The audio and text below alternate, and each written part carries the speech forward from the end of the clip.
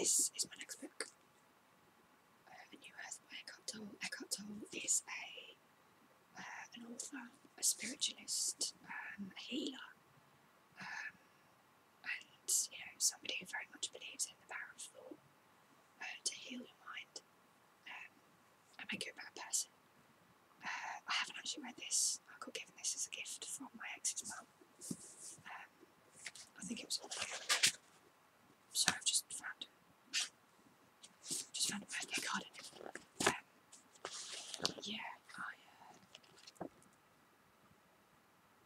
I haven't read this. I haven't even started to read it, I'll be honest. It's just quite a bit heavy. It's quite a heavy read.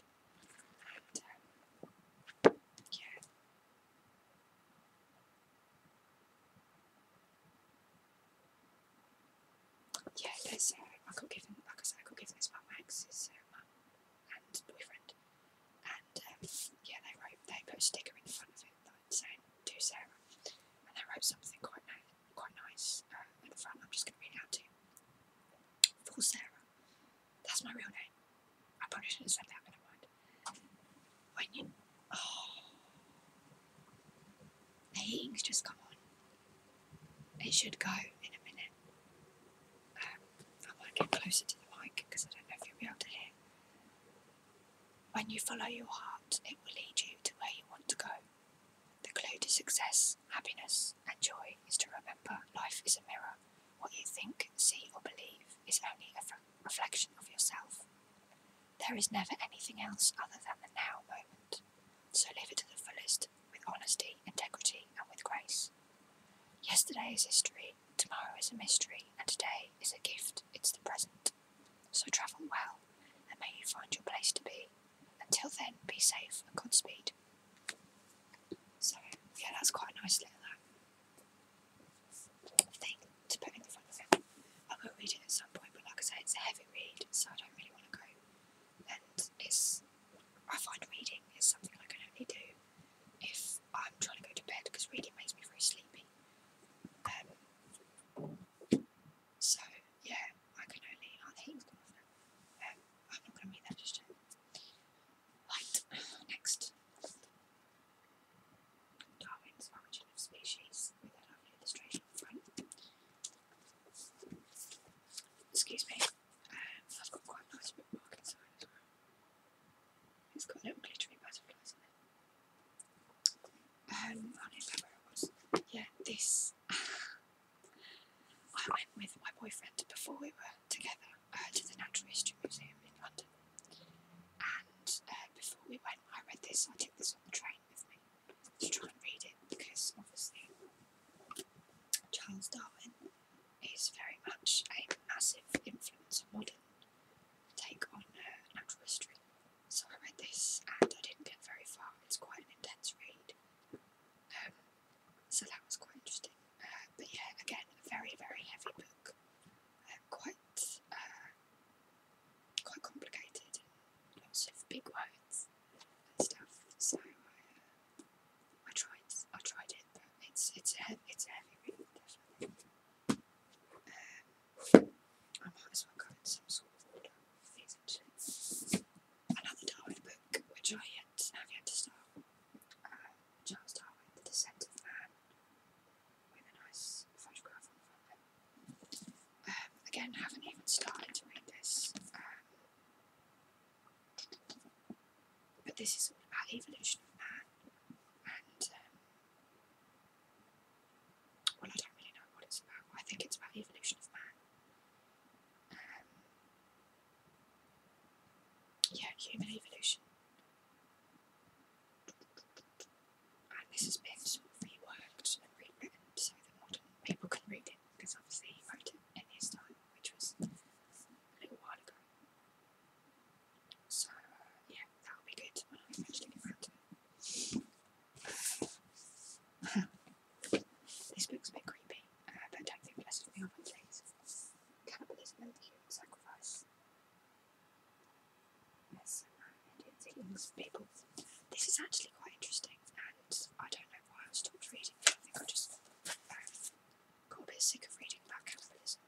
I've gotten that way that much through this is quite a good book. It just tells you about the history of cannibalism across the world, where it originated from, and the tribes that used to practice cannibalism. And it's just another interesting book. I did enjoy this. I bought this from a bookshop in Norwich when I was living there. I can't remember how much it was. It's probably about £5, something like that. So it wasn't expensive. But yeah, it's a good book. I definitely recommend it. Any more? Well, there's quite a few fact books. 102 Free Things to Do. Inspiring ideas for a better life. It's ironic that they're free things to do, but you have to pay for the book to know what the things are. But there you go. This is just a guy called Alex Quick who lives in Norwich, but I did buy this when I went to Wadston Manor with my boyfriend. It's just literally a list of 102 things you can do for free that will improve your life. For example, number 14 is give up craving for recognition and be admired for it. Number 35, visit Project Gutenberg. Gather a meal from the wild. Write down your parents' or grandparents' stories. That is something I would love to do. Go on holiday without leaving your bedroom, etc., etc. And then it gives you, on each one, it gives you a couple of pages on how you can do it and ideas, what he's done and opinions and things like that. Write a letter to your future self. That sounds like quite an interesting thing to do. But yeah, I've been to this a couple of times and I've been thinking about what I can do with myself. And yeah, there's a few good ideas in it. So yeah, good book. This is a book I have recently come in possession of. The Spell of the Sensuous. My boyfriend gave it to me. And I actually can't remember. Now I'm on the spot. If he watches this, he's going to hate me. I can't remember what it's about. Let's see what it says on the back. For 1,000 generations, human beings viewed themselves as part of the wider community of nature, and they carried on active relationships not only with other people but with other animals, plants, and natural objects that we have only lately come to think of as inanimate. How then did humans come to sever their ancient reciprocity with the natural world? What will it take for us to recover a sustaining relation with the breathing earth? Okay, so it's a bit about nature. Is that a dead spider? No, it's not good. So yeah, it's quite a heavy read as well. So I'll get on that when I can. Yeah. Sorry, I didn't say more on it. If you're watching this, you know who you are. I love this man. I love him. Look at him. How can you not love him? He's a genius, absolute genius. This was my dad's book, and when we were sorting through the house, my mum took this, and I decided I wanted to keep it, so I've got it. It's quite old, this copy, as you can tell, because the pages are slightly yellow and the picture's all faded. This is from 1979, so it's before my time. Excuse me. So yeah, this is a good book. I've seen the series Life on Earth, but I love books, so I wanted to have the book version of it as well.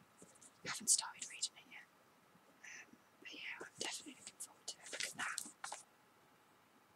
Just some of the amazing creatures you come across on this planet. Genius. I love David Attenborough, I really do. Right. Okay, next bunch of books we have. I'll probably take my stick off.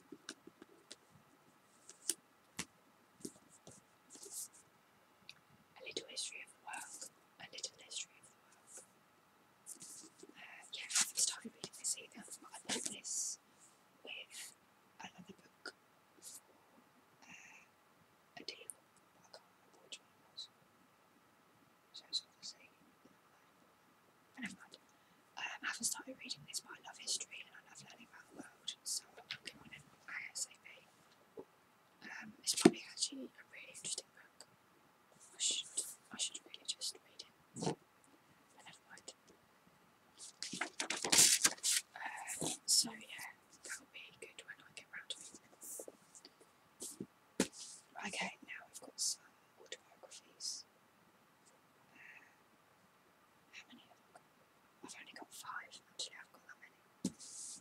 first one is Dawn French, Dear Fatty. Look at how lovely it is. I'm sure you all know who Dawn French is, part of French and Saunders, the comedy duo. I got bought this as a Christmas present, but it's actually not quite what I was expecting. The inside of it is just like letters of her writing to people in her life in an autobiography style. So I got to like page 84 apparently, and stopped reading it. And yeah, she just is not quite set out in the same layout as a normal autobiography.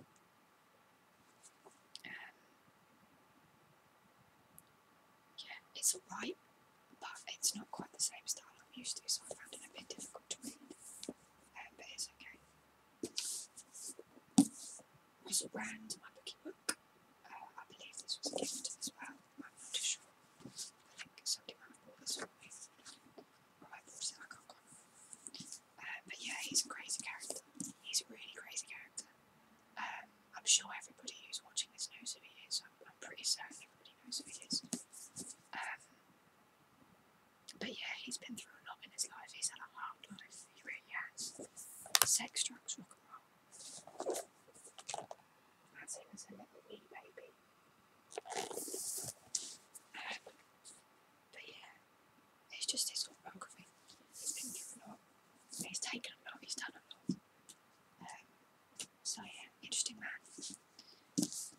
One of my favourite comedians, Michael McIntyre. Life and Laughing. This is hilarious, this book. This is so funny, it really is. Yeah, very good, very funny book. Let's see if I can find. Check him out. Yeah, so, yeah, that's Michael McIntyre. He's just geniusly funny. I think it's hilarious. So, yeah, very good book. Right, that's Canoe